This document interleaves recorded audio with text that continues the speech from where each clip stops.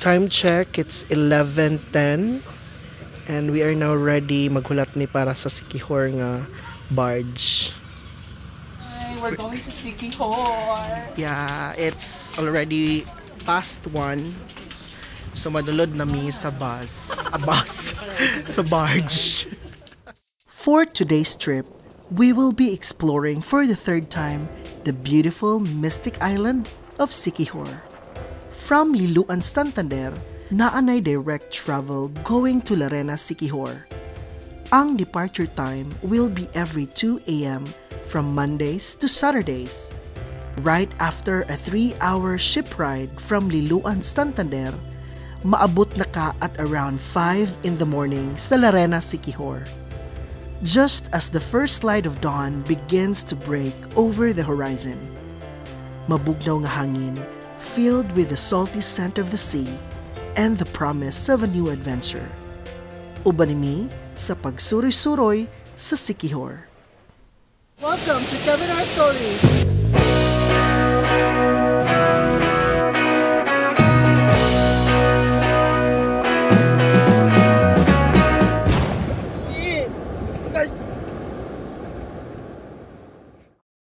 Ang pag-abot og sayo sa buntag sa Siquijor sets the tone for a day filled with relaxation and the enchanting charm of this beautiful island. Siquijor will always be the top of my list if maghisguta og tourist destination, and it is even more appealing because of its affordability. From budget-friendly accommodations, mga lamiang pagkaon nga very Pinoy favorites, i-appeal na ang very friendly locals, and my favorite, ang nightlife where you can party to sawa. By the way, ang amuang main purpose sa pag-visit sa Siquijor is ang pagpamiesta sa Barangay Punong Siquijor. And of course, as a typical Pinoy fiesta, naa ang mga lamiang handaan nga salu-saluhan sa mga bisita ug tagbalay, mga tagay nga ginagmay, ug ang pagsadya ug hudyaka. Shout out di ay sa family ni MM sa pagpadayon sa ilang kapistahan. Since naa nami sa Siquijor, of course, dili pwede nga manguli na lang mibalik nga dili makalaag. Ato ang i-explore ang mga sikat na tourist destination sa Siquijor.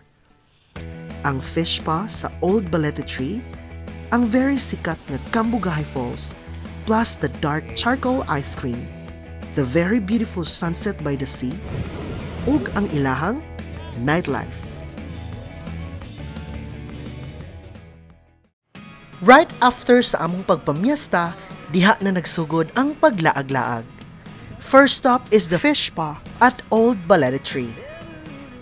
For only 20 pesos entrance fee, ma-enjoy na ninyo ang unlimited spa gamit ang mga dagko o kagmay nga isda.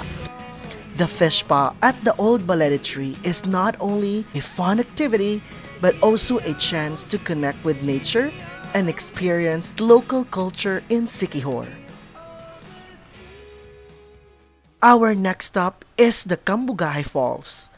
Pero going there, maagian ra ang Lazi Church and Convent, which is a significant historical and cultural landmark in Siquijor. It is not just a religious site, but it is also a glimpse into Siquijor's rich history and architectural beauty. After a short visit and picture-taking sa Lazi Church, we are now ready padong Cambugahay Falls. But before mag-enjoy sa pagsalom o pag-ambak-ambak, let us first try sa ilang black charcoal ice cream. The black ice cream is a fun and quirky treat that adds to the overall experience of visiting the beautiful natural site. Unsay lami sa Black Juvens?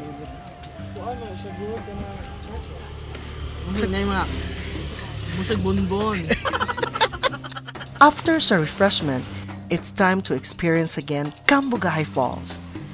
The falls is one of Siquijor's most beautiful and popular natural attraction.